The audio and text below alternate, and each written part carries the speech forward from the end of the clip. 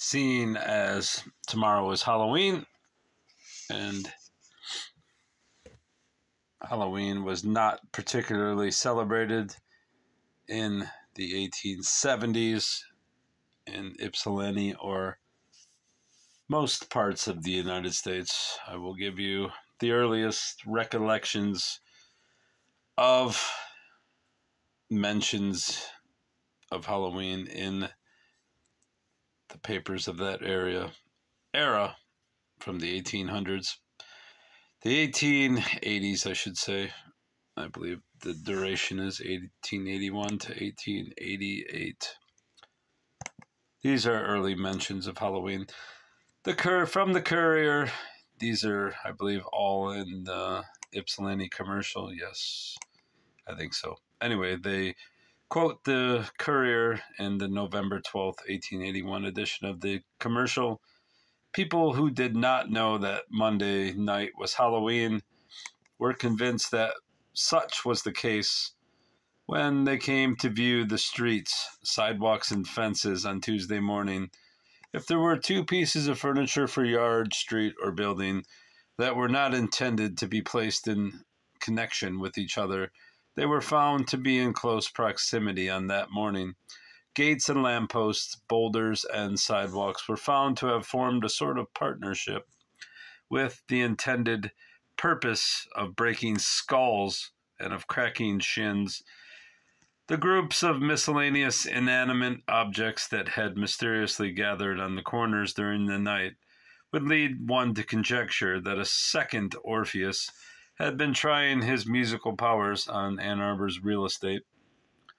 Our forefathers supported that spirits roamed about on this night, but judging from the hideous cries that disturbed peaceful citizens, we are inclined to believe that there was enough flesh abroad to clothe a good many pairs of strong lungs. As it was Halloween, we suppose that it was all right, and that law and order must give way to ancient customs. On November 3rd, mention from 1883 in the Commercial states that Halloween was celebrated with due solemnity by some of the normal boys and girls, and that's the Normal College, which Eastern Michigan is now part of. I don't believe there was anything else in this one. On to 1885, Halloween. A good many boys and girls have inquired what All Hallows Eve or Halloween means. We give a history from the Chicago Current of date October 31st. With the close of this day begins one of the two prime festivals of the English-speaking race and the races from which it sprang. In the Druidical times, there were two merrymakings. I don't know what the hell that means. There were two merrymakings, perhaps. The one was May Day, and the other is called All Hallows Eve. The latter has many Celtic, Gaelic, Erse, and Manx designations, with which the reader need not be wearied, but they all mean or seem to mean sleep, or the sleep of summer, or the beginning of winter. On this night, the Druids built their great fires, and the heads of families carried from the sacred flame to rekindle the hearth at home for the winter, hence probably the sport of the youngsters. Hearth and altar blend philologically.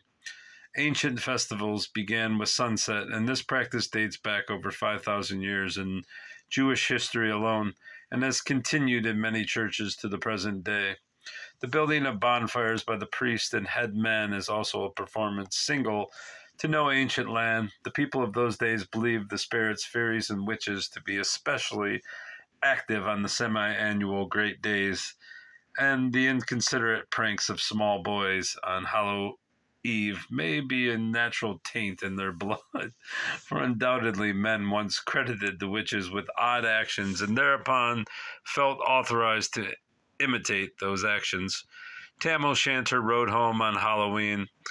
Added to the witchery of the time has always been the feeling of thankfulness for the harvest. The people, prepared for the winter, have welcomed Snap-Apple Night and looked with pleasure on the mirth of swain and sweetheart. In his poem Hallowe'en, Burns has sketched this blissful feature of the celebration, passing from the purely pragmatical features of this natural celebration of the harvest and welcome of winter with its indoor pleasures. We find the Christian church in the 7th century adopting the same hours as the vigil of one of its principal feasts in honor of all the angels and saints. This feast of all saints falls tomorrow on the 23rd Sunday after Pentecost and 22nd after Trinity. The church celebration is said to originate from the dedication by Pope Boniface IV of the Roman Pantheon to the Virgin and all the martyrs, and is retained by the Protestant Episcopal Church. Out of the services for the martyrs and mass meetings of the people, doubtless grew the commemoration of all faithful departed, which follows on the next day, Monday. Thus, naturally, came the beautiful decoration day of the European capitals in the South American, Mexican, and Southern cities in America. In Paris, the cemeteries of Père Lachaise, Montmartre, and Montparnasse are crowded. In Vienna and all through Central Europe, not only flowers but lights are placed on the graves. The whole octave is more or less of a holiday. Rome particularly giving a week to the observances. Vast numbers of devout Catholics go to the Campo Santo. For a week, waxen figures in tableaux representing various scenes and incidents in the lives of the martyrs and apostles are exhibited in the confraternities' cemeteries. Naples gives over the week. In New Orleans tomorrow is the real decoration day of the year, and northern veterans of the Civil War may trace the genesis of their own great day. In the Protestant churches, coincidentally, tomorrow ranks as Reformation Sunday, the first Sunday after October 31st. The Lutherans of Germany and America celebrate as the anniversary day of the nailing of the 95 Theses by Luther on the chapel doors at Wittenberg in 1517. Union services are held in Germany and Eastern America, and sermons on the Reformation are generally preached by the most eloquent of the ministry. Let us move on to November 4th, 1887. I'll say 19 every time, even though it's 1887. Halloween was celebrated in all its ancient glory by delegations of Normalites, and the night was hideous with their yells. We'll skip the Dutch part. A popular young Athenium observed Halloween by calling on his best girl. The night was serene, everything lovely, and the young couple lived in an Eden of joy. A stranger knocked at the door and requested to see the young Ath. In response to the request, the visitor went to the door, was seized by the stranger and his pals, and hatless was carried blocks away. I'm not sure what that's about. Halloween, hallow, ? Even. If ever the spirit of mischief or worse gets entire control of the boys and young men of Ypsilanti, it is on this misnamed Halloween. The hideous tumult which prevailed from dark till midnight last Monday night, and the marvels accomplished in the way of moving things that should not be moved, could not convince any unprejudiced mind that All Saints were in seclusion, waiting for the next, their own particular day, while the other fellow was abroad and had complete possession of something less than 40 dozen Ypsilanti boys. We would give an account of the gates, sidewalks, buggies, cabbages, signs, etc., that were spirited away, where they were taken from, and where they were put, but our space is limited, and we must sell some of it for advertising in order to support our family. One little point, however, is certainly worthy of notice.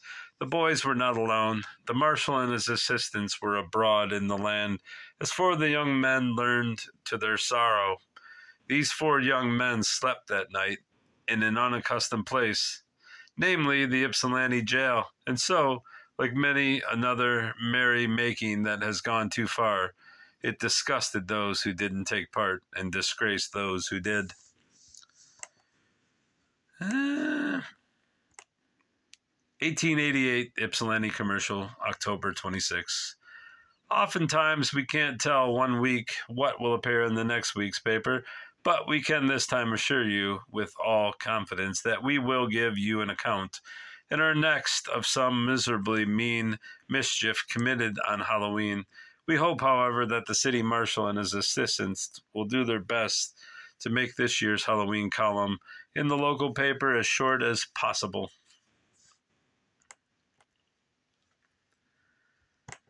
And there it is. November 9th, but I don't think, maybe that is, I thought it was a weekly paper.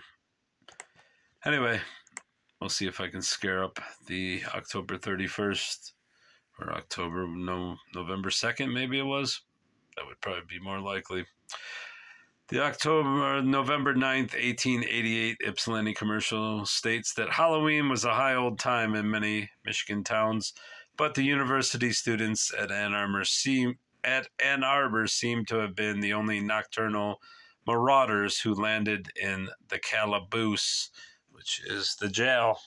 We will see if I can dredge up the November 2nd, I believe, paper. Hold on. All right, I found at least one, or at least two mentions of Halloween in the commercial, Ypsilanti Commercial from Friday, November 2nd. Halloween. We promised our readers last week to tell them all about the Halloween. And as you can see, it's in the contracted form. Disturbances in this paper, but we are happy to say everything passed off very quietly. There was little or no noise on the streets, and only one arrest was made, that of a normal student, who was caught taking a gate off its hinges. He spent the night in the lockup, and the next morning was tried before Justice Jocelyn, pleaded guilty and fined $10, or go to jail 40 days. He paid what he did not feel, namely, fine. And we'll see the second one. A notice was given Wednesday morning, warning all students to restrain themselves on Halloween. Penalty, $5 or 30 days. You know. Okay, do we? All right, I'll check other pages too. And that was all I could find, so I'll end it here. Goodbye. Good boy.